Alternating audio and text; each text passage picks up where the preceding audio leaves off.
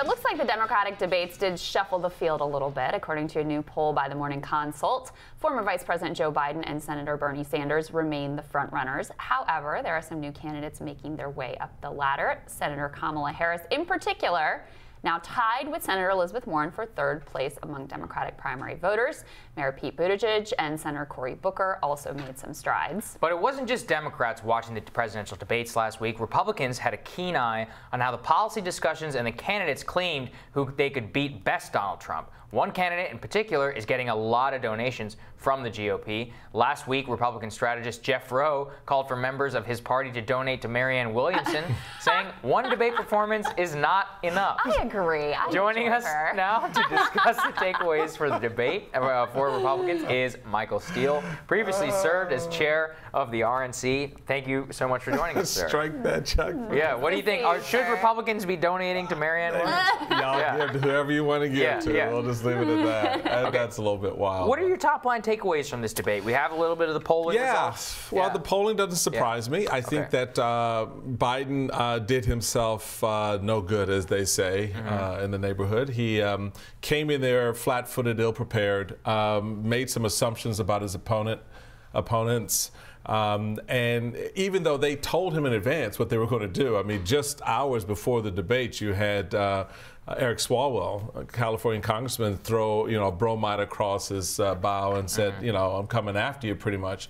And it didn't seem to waken those instincts inside of Biden to go out there and be a little bit more aggressive and protect himself. So these poll numbers, I think, reflect that. What's beneath the poll numbers that's equally important is how Kamala fares in light of that exchange with Biden.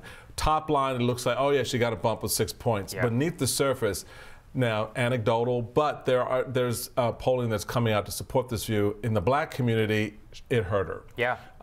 This was not something that I think she's going to walk away from with a lot of black support. Why do you think that is? Explain why. Well, I think largely because now it may largely be age-related, older African Americans, and I talked to some folks, about 10 folks altogether, between California, Florida, and New York. And after that, and the response for those who were 45 and over was she done him wrong, basically. Was too aggressive, too much. My old white dad said the same thing, by the way. Yeah, and so you had older African Americans saying this, particularly women, which I thought was very interesting. So younger ones were sort of mixed. They kind of liked the aggressiveness. Yeah. But it'll be interesting to see how this settles down. Look, here's my deal. Why are we talking about busing in 2019? I mean, we have gone from, in a matter of 4 or 5 days, from Joe Biden saying, hey, as an example of working across the aisle, I had to work with some pretty crazy, nasty segregationists, but we got some things done, right? To what's your position on busing? And so that issue is complicated in a space where people self-segregate. People don't want to live. If you don't believe me, go to church on Sunday. And who's sitting next to you? So look at your neighborhood. When you go shopping, who's in that grocery store?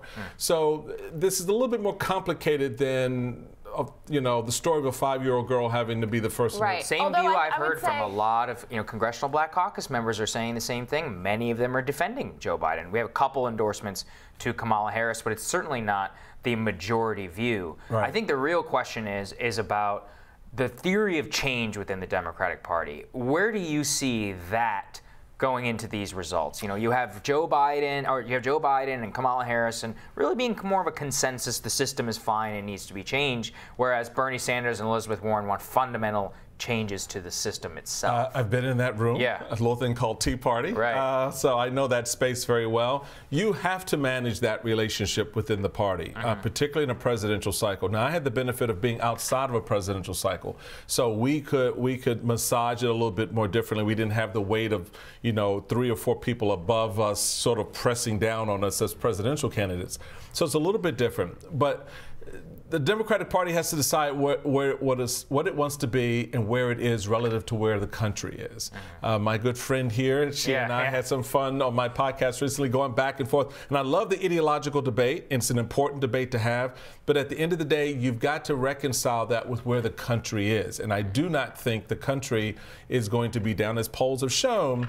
Yes, I like the idea of Medicare for all, until you say that, well, you may not get to keep a lot of the insurance that you have. So all of that has got to get worked out and vetted through in this process. And right now, the Democrats are trailing in that regard. Their issues are not necessarily a leading indicator relative to Trump. In other words, we can beat Trump with this. The healthcare issue is a good example. In 2018, that was sort of the sleeper issue. But it wasn't around this idea of taking away my health insurance as I currently have it, my employer's health insurance or things like that. It was around the broad idea of fixing Obamacare, which I find ironic that the Democrats gave us Obamacare and now you have Democrats wanting to trash it and do something completely different. So a lot of folks have got to see that get worked out, I think. Maybe the Republican messaging took hold. On Biden, though, I actually think, so my suspicion right after the debate was that Kamala would gain more with basically white liberal women than she would with the African-American community. I think that's starting to bear out. And I think she has actually, Warren had a very good debate and hasn't really seen a bump in the polls. And I think basically Kamala has eaten the bump with white liberal women that Elizabeth Warren would have seen. On Biden, my own perspective is I don't think it's the issue of busing per se that is what is potentially damaging to him. What I think is potentially damaging to him is that it put a chink in that armor of the idea that he is the most electable. In a Democratic primary. Because no one could look at Joe Biden on that stage and say, this is the guy to take on Donald Trump. I disagree with that because I'm not going to, I've seen Joe before, so I'd be the first to admit the Joe we saw on that debate stage was not the Joe. Cranky, entitled, didn't feel like you should have to be there, didn't feel like you should have to engage with these people. Exactly. Remember, President Obama, his first debate with Mitt Romney was disaster. It wasn't this bad. This was worse. That was pretty bad. I mean, because that was total arrogance and disdain for the process. Why am I even here talking to you, let alone I'm going to run against you? That's what Biden had. Biden, he was like a cranky old man up there. I think Biden was just more not prepared for what he had to go into. I think Obama just didn't want to be there. There was no indication that Biden didn't want to be there. I think that's a different situation. But having said that, I still think, to your point, there's a lot of validity to the idea of who still can be in a position, the best position to beat Donald Trump. Right now, Donald Trump is winning his reelection. And it's not so much because of the attack on him, but I think he's winning it around these policy issues. They're subtle. They're not necessarily driving the news story. Everyone's getting into the bling of the personalities and all of that. But I think beneath the surface, and this is why I think Biden still in the main will be the better candidate coming out of this for Democrats. When it gets to that discussion, those policy issues, he's going to be able to better prosecute the case than a Kamala Harris, who seems to be on health care alone all over the map. Well, which issues are you talking about? Which issues is it that the voters, I mean, I think I know what it is. It's to the economy. I think it's on trade. I think immigration in particular. He's in the wrong place on trade. The president? Biden. Oh, no, I'm talking about President Trump. And that's why I'm curious on why you think because Joe Biden is the opposite on all of this. I also want your view on the immigration question. Almost every candidate on the stage either expressed I think every candidate expressed willingness to provide health care to illegal immigrants. Several Democrats on the first night said they want to decriminalize illegal immigration. Basically. I mean, that seems to me a completely unelectable position. That is something that's going to be right up Trump's alley. I mean, look, the one thing I admire about Donald Trump is that he will tell you what he's thinking and what he's going to do. And so he's already laying out, I'm coming at you on immigration, all right? I'm going to come at you on the economy. and I'm going to come at you on health care, not from the standpoint on health care that I'm going to have a plan, but I'm just going to be able to. It's a defensive position. Right. And the irony of health care for me is that the Democrats are going to be looking to deconstruct Obamacare, and Trump could be in the unenviable position of defending Obamacare in that context. But I think largely immigration is going to be a key play. I think the president saw what it was able to do for him in 2016. He led with that, coming down the steps, down those escalators when he announced, and I think he's going to replay that narrative because it works for him. It generally works for him, and he, in terms of new stuff, I think this is about as new as what we're going to get in terms of what we saw just past weekend with Kim Jong-un in North Korea, because everything else, the economy-wise, seems to be going along pretty steadily. And will there be some bumps? Possibly.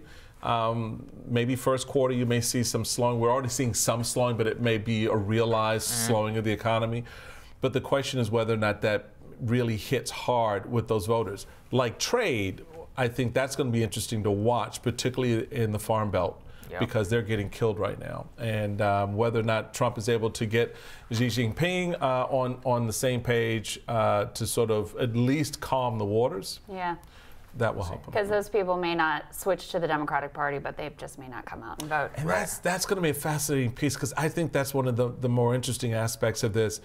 As much as people have all this vinegar about this election, they want to get out there and want to do something. I'm just not so sure. I mean, it'll be very interesting to see what the turnout really looks like for both parties. Yeah. Republicans being somewhat satisfied that he's got this in the hand, and Democrats frustrated because their guy or their gal didn't get the nomination. There's reason to be very cautious about making any predictions. Particularly in July, a year out. Indeed. Right. Michael Steele. Thank you, sir. Thank you, sir. Great to see you. Great to have you. Thank you. Next on Rising, debates are over, but how are those moments actually playing out on the campaign trail? Journalist Matt Taibbi weighs in on which candidates may have gotten a bump, which have fallen flat, and he's in Iowa, so he's going to give us a little bit of Iowa perspective as well as Rising continues.